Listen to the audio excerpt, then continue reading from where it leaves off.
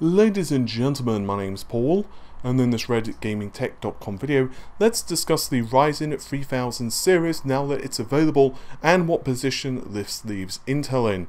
So the 3000 series is easily one of the most hyped and anticipated launches in technology, at least for the past several years.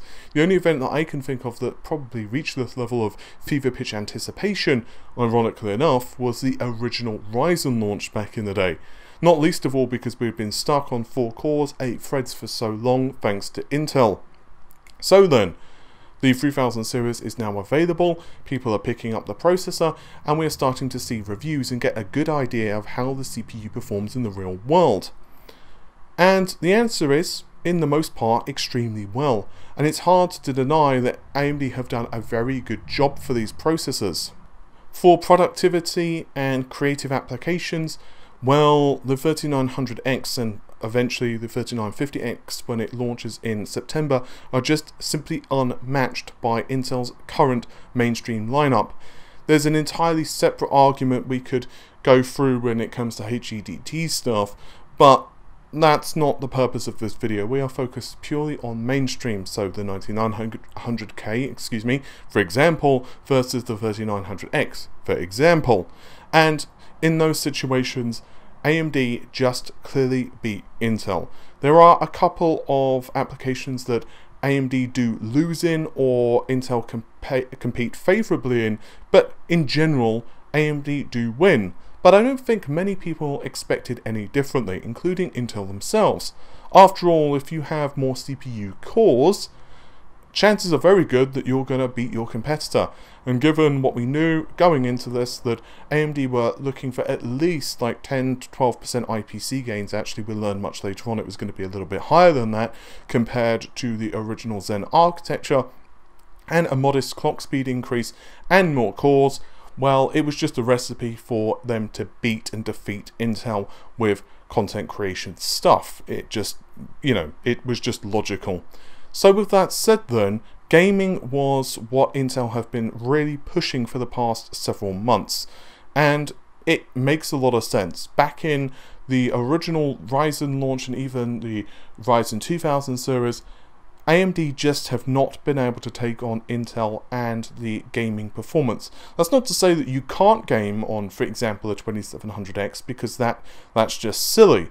But in terms of minimum frame rates, in other words, if you're only gaming, buying a 9700K or a 9900K is just a great upgrade, or a great path for you. But things are very different now. The 3700X and even the 3600 make a compelling case for themselves, particularly if you already have an AMD platform. For the sake of this video, imagine someone who has a B350 motherboard and a Ryzen 5 1600. Well, all you have to do now, assuming your motherboard manufacturer has provided a BIOS for you, simply flash your BIOS, put in a Ryzen 3600, and you've got a really nice tangible increase to gaming performance.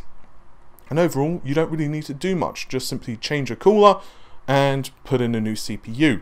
It's going to take you 10-20 minutes depending, maybe a little bit longer if you have to take your motherboard out, because goodness knows, sometimes you need to undo the screws that are now located at the back of your motherboard. The reviews we've seen are actually quite interesting for gaming, because there is actually quite a lot of disparity between the game benchmarks, and that's because, well, quite honestly, certain motherboards have been sent out with BIOSes that just aren't functioning correctly for game workloads, or to put it into a more correct term, with certain workloads, because games don't push as many threads, for example, as let's say Cinebench R20, what happens with those benchmarks is that the CPU is just not boosting as high a frequency as what it should be. So obviously if you're missing 100, 200 or whatever megahertz, then that does affect performance. In fact, AnandTech and a couple of other websites have wrote about this and are currently retesting a plethora of titles for that specific reason. Now, I don't think that that's going to suddenly mean that AMD take the gaming crown from Intel, but it will mean, though, that better consistency across different benchmarks. You also have to take into consideration other factors as well. Like some reviewers are using the coolest that AMD send out. Others are using AIOs, others using custom water cooling loops, others are using whatever, air cooler they've got on hand. And then you've got other problems as well, like some reviewers are using older graphics cards, some reviewers are not providing the including all the patches for Intel, so obviously that means Intel's performance is a little bit higher than what you would get otherwise. So yeah, there is a lot of discrepancy even outside of the BIOS itself. So then, Intel are almost certainly going to need to cut their prices, possibly rather significantly, for the 9th generation, now that we see what AMD are capable of for the Ryzen 3000 series. But there are definitely a couple of good pieces of news for Intel. The first is that the CPUs that we've seen thus far from AMD don't have much headroom when it comes to overclocking. Therefore, the good news is that if you are someone who picks up a 9900K, you can generally get 5 GHz all cores without too much of a problem, and that does definitely increase minimum frame rates for games. It's not exactly a massive selling point for Intel, but it is something that will help them when the KS SKU goes on sale. The second positive is that when Comet Lake finally launches, which is going to be 10 cores, yes, it's nowhere near as many as 12 cores or 16 cores, but a lot of folks don't really need that number of CPU cores, particularly if they're only doing gaming. So if Intel can get a modest clock speed boost, we're not talking 500 MHz here, I suspect, maybe 5 GHz at the absolute max for all of the cores running. I would be surprised if it is that high, but let's just be super duper optimistic for a moment.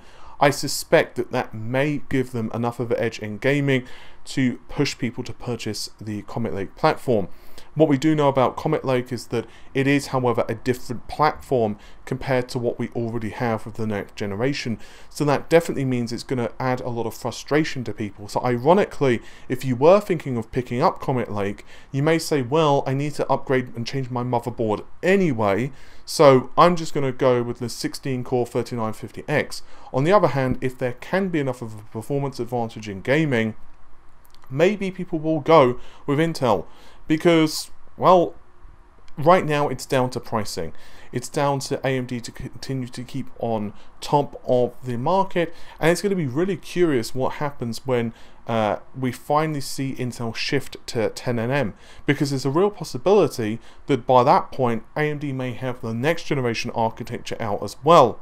This is definitely a good thing though, because for us as consumers, it means we finally have some really good competition in the marketplace. That's not to say that AMD weren't competitive before with Ryzen 2000, but now, arguably, for the most part, game performance, yeah, it's faster on Intel, but if you're not a competitive gamer, and often you're going to be GPU bound anyway, you probably won't really notice it. So I think Intel, for the short term, are going to be forced to cut their prices. I think that they may have a bit of hope with Comet Lake, although it really depends on what they can squeeze out of the clock frequencies, because I don't think there's any architecture changes. I've heard there may be one or very small changes to the architecture in terms of extra instruction stuff, but it's not going to be anything that really increases IPC for the average workload. Instead, it's going to be more neural network stuff and B-flow and that type of thing. So it's not really going to affect the average gaming workload, although it is imperative to realize that those rumors are by no means substantiated, and it's been more like something that I've heard offhand, not confirmed. What I do know though is that they are going to be changing the socket.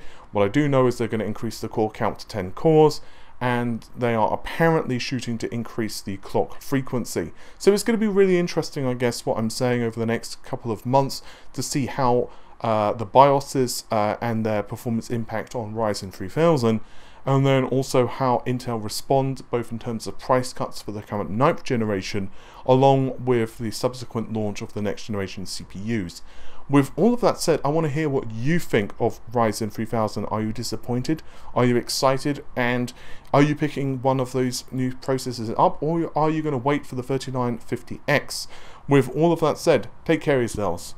Bye for now.